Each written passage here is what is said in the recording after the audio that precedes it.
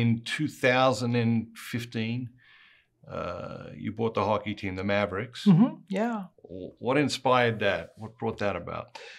Well, Kansas City, where we live, they have obviously the football and the baseball.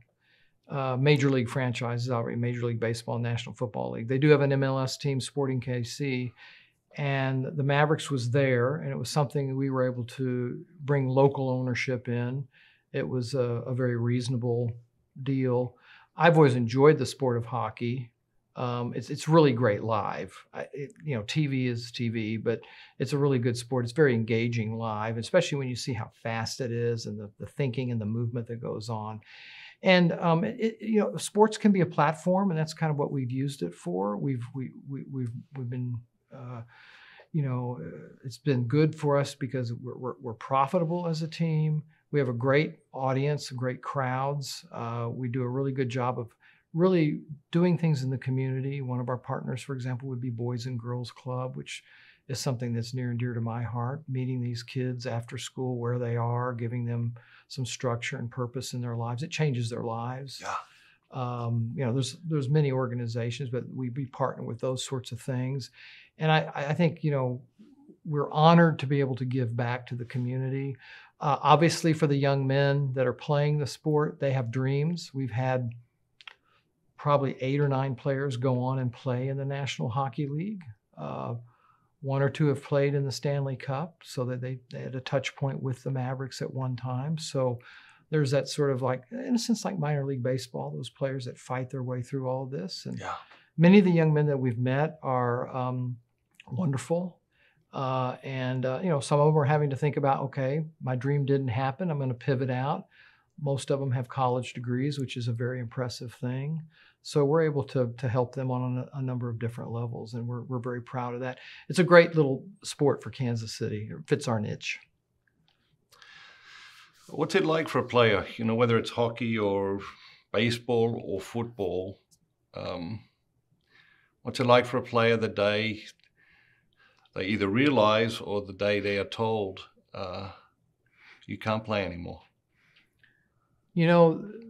I'm real good friends with a Chiefs Hall of Famer, Will Shields, a wonderful man. And he's been so nice to be a part of some charity things. And I asked him that question one time. I asked him a question one time that was basically, what was it like to prepare for life after football? And he said, starting when he was in high school and maybe even junior high, he had this sort of height, weight, dimensions that people were already identifying.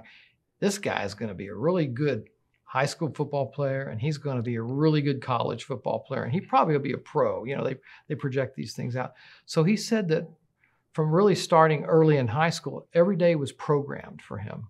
Now, he got his education, he has his college degrees, great, but he said every day was programmed. And so then he got drafted by the Chiefs.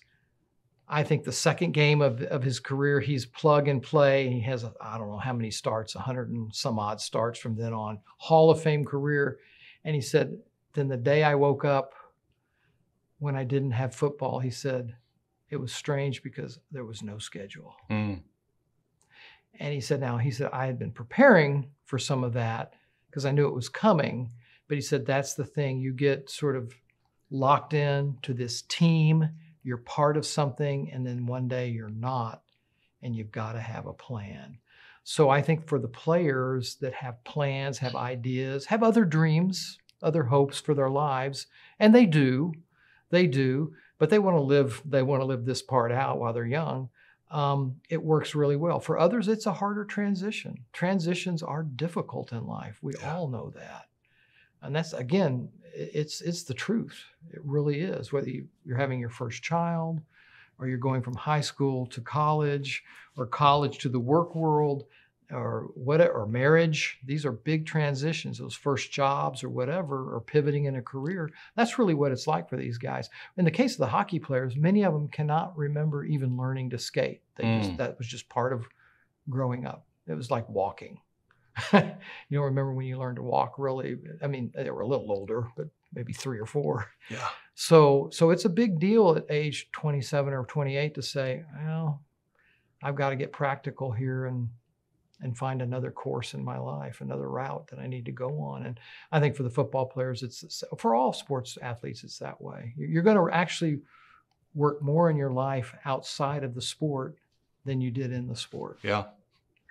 And, you know, a lot of teams now have preparation. They have people that will help you, guide that, mentor you, or coach you, or direct you, which I think is important. We're seeing some interesting things at the moment in the world of sport. You've got Serena Williams. I mean, two legendary tennis players, Serena Williams and Roger Federer. Oh, yeah.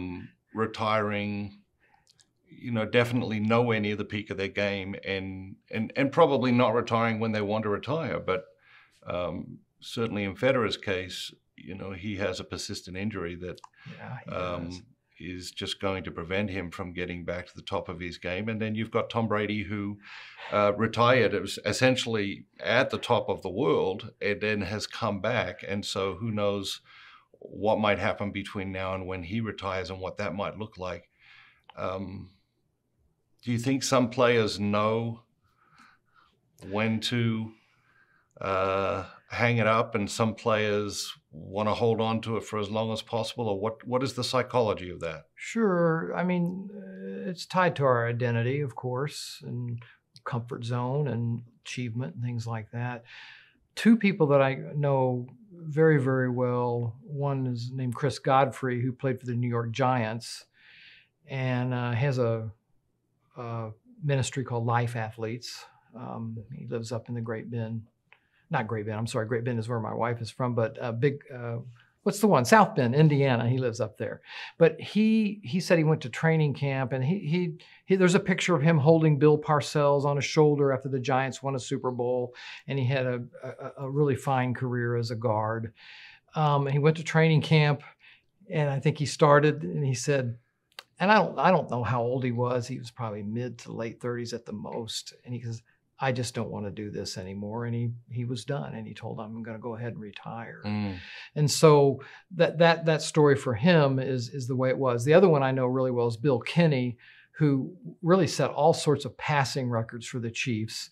Now, he was purely a pocket quarterback, but he said to me once, and he's a guy more my age, but I said, well, how did you know? And he said, I went back to pass, and I found out I didn't want to get hit anymore. He said, I wasn't mobile to begin with.